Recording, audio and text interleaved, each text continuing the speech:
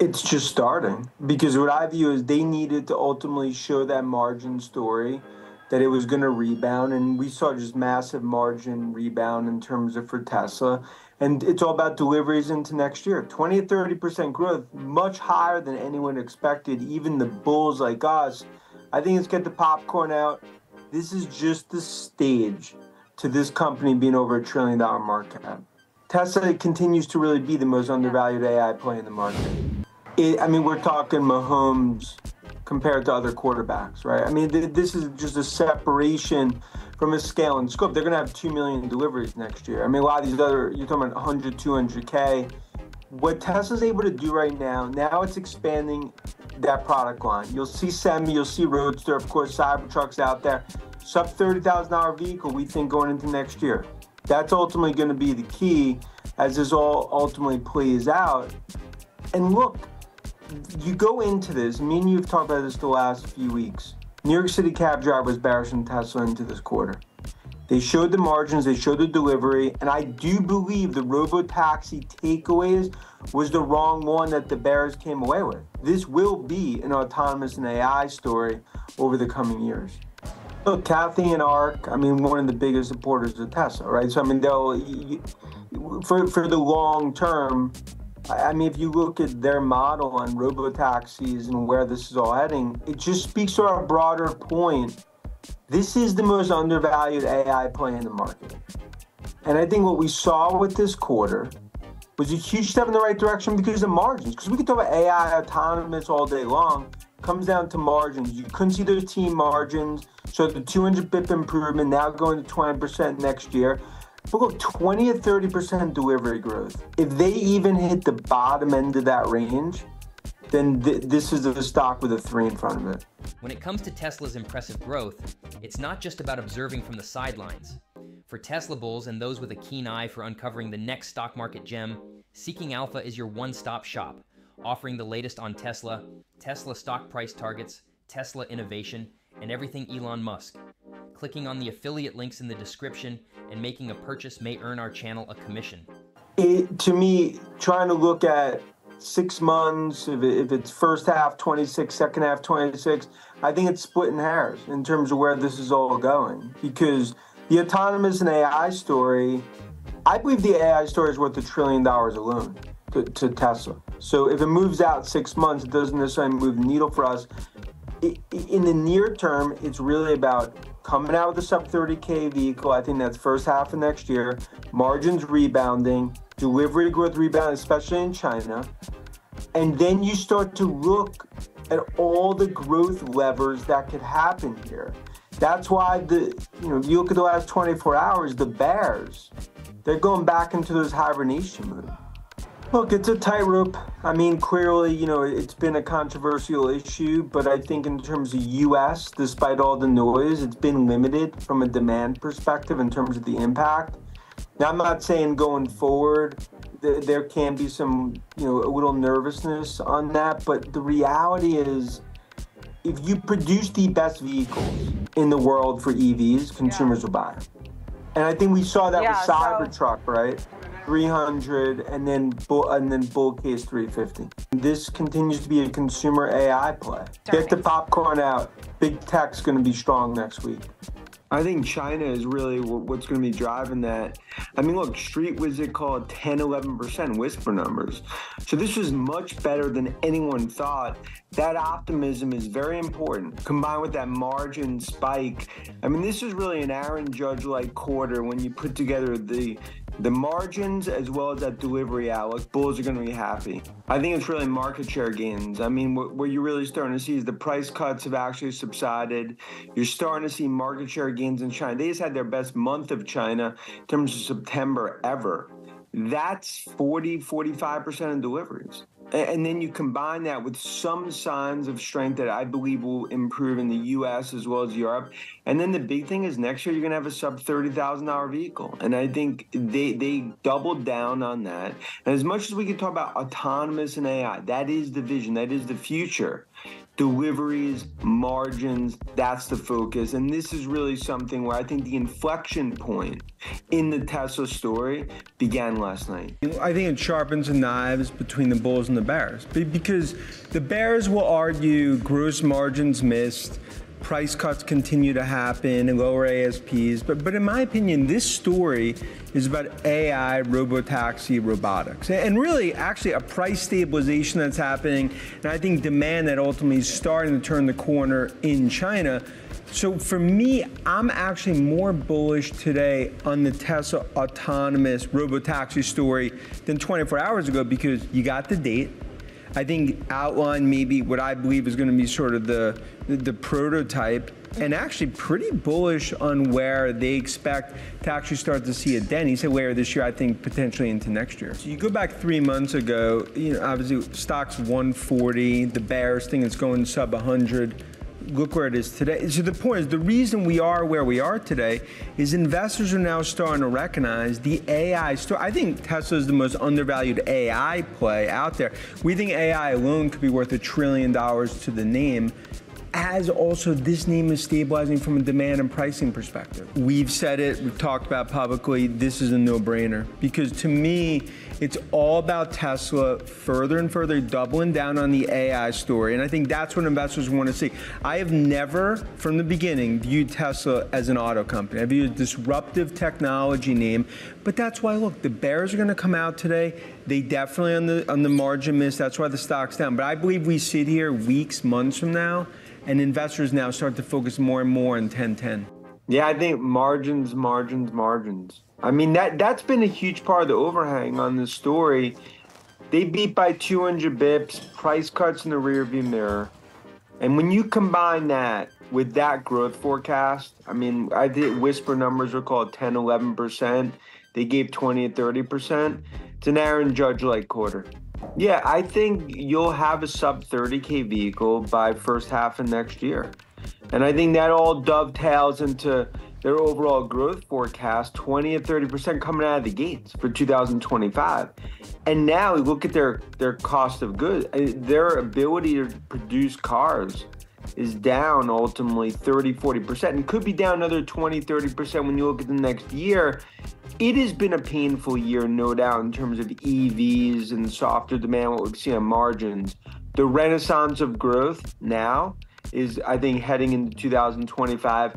And then you have AI, autonomous, and I think a lot of the other growth drivers that, to me, it's key to what I see as $1 trillion plus market cap.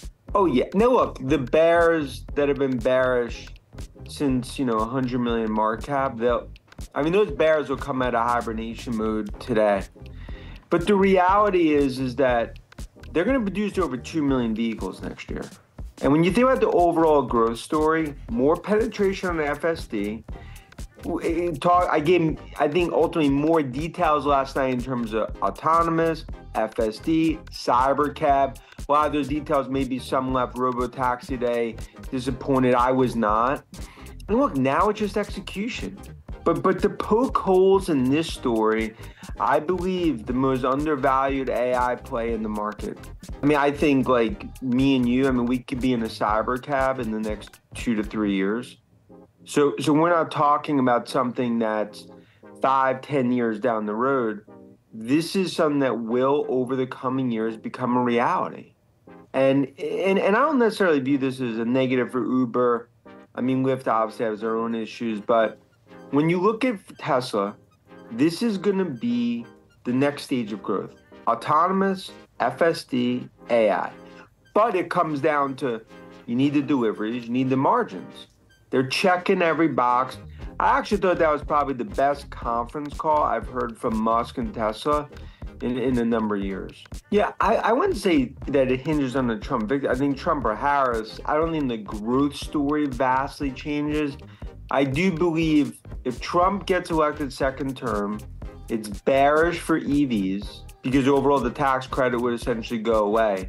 But I do believe that it's bullish for Tesla because that ultimately would give them more scale and scope versus other players, and potentially could fast track FSD and some of the other technologies that ultimately we see under a Trump administration. I do think Tesla is part of that, I'll call it Trump trade. But do you know who else shares in pro-Tesla optimism? That would be today's sponsor, Seeking Alpha. Seeking Alpha is the best pro-Tesla news source on the internet. Click the affiliate link in the description below to get the latest Tesla offering, price targets, innovation, and everything Elon Musk. Link in the description for a very special offer. I mean, the whole story is about gross margins. I mean, that's really been the headwind on Tesla stock. I'd say $30 to $40 of a headwind to the stock. You saw gross margins. I mean, this is a blowout. Not even us thought that we could see a gross margin what essentially is anywhere from a 200 to 300 bit beat. This shows price cuts now under control. Margins start to tick back up. You start to get now toward 20% gross margins. I think this is the start of the stock ultimately. This will have a 3 in front of it as a stock as the gross margins start to trend up and as well as growth into next year from a delivery perspective. Look, I think longer term, we think the longer term story here is autonomous, is robotics, is essentially the AI play. Street, what they needed to see here, show me margins. You cannot have margins going toward 13, 14%. Now that margins are starting to level off, that is so important, not just from a cash flow perspective, but showing the worst is in the rearview mirror. And when you think about all the bears and all the negatives, it comes down to deliveries will start to uptick. China, I think, is a source of strength in the quarter. But that gross margin, it's a Goldilocks for any bear.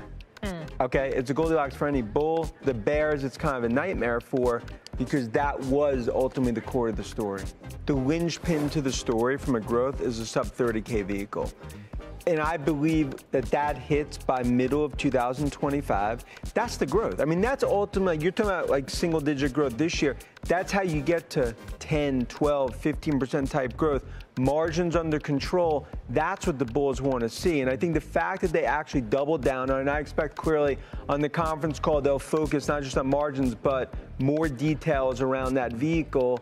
Look, Robotaxi Day, we could argue, many would say that they're disappointed. I believe ultimately that shows the vision, the autonomous and the AI vision.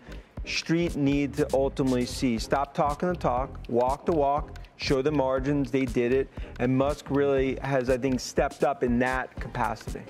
Yeah, I think it's actually going to be heavy on details. I think importantly, this is really showing autonomous, in terms of true autonomous, as we go to level 4, level 5, this is really going to be a game changer for Tesla. And I think they're going to show on Cybercab and the roll-up, I think by the end of next year, this is something within certain cities that will be, ultimately a reality. And I think when you actually start to go through per mile and you look at miles driven, I think from a fleet perspective, even relative to what we see with Waymo and everyone else, I think it's a new chapter for Tesla.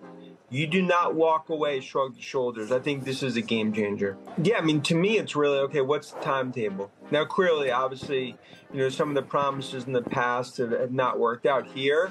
I think we're talking not just by the end of next year, but what's the ramp over the next few years, 3 to 4 years? What could that mean in terms of for the fleet? 6 million cars out there, potentially 8 or 10 over the next few years. What ultimately does that mean? This is pure margins. This is really building out a whole new business for Tesla. And I think we could be looking at something based on our math, 3, 4 years out, this could be 20, 30% overall profits. I mean, there I just look at FSD, look at autonomous relative to cars on the road. This is not just for Tesla, it's our view that they're ultimately going to OEM this technology.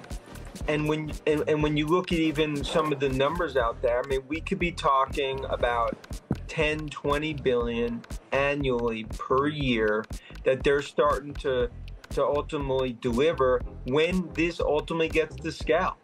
And I don't view this necessarily as a massive threat to Uber, but just look what Uber did in rideshare.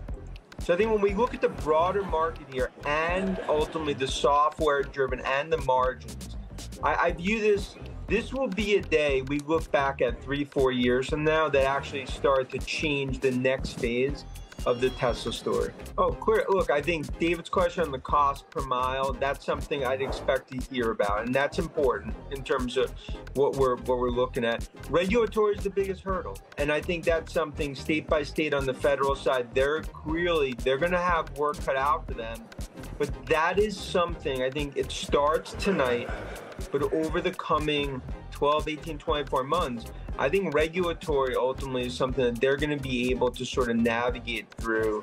And I think that's the important thing tonight. Not just the technology, showing how we get there, what the roadmap is.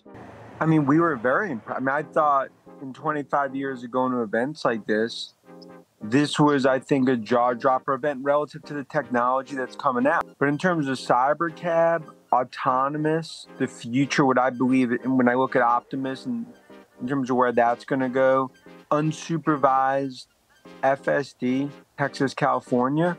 I mean, Nicole, in my opinion, you walk away from there more bullish, not less bullish, but that now it's about execution. But I don't think there's anything that was disappointing coming out of that, what I view as just really a historical event that we'll view as historical 3-4 years from now. But I think, as we've seen many times, investors in Tesla, they want more. But that's not necessarily their style. They are going to lack details. Then you'll get more, I think, on the earnings call, and then more as we go into the next 3 to 6 months. But it's not a reason to sell the stock. I actually think the future of Tesla, I mean, look what Musk just did this weekend with SpaceX. I mean, the point is that it's all an iterative process. But when you look at Optimus, I believe in the next few years, I mean, you will start to see robots in-house.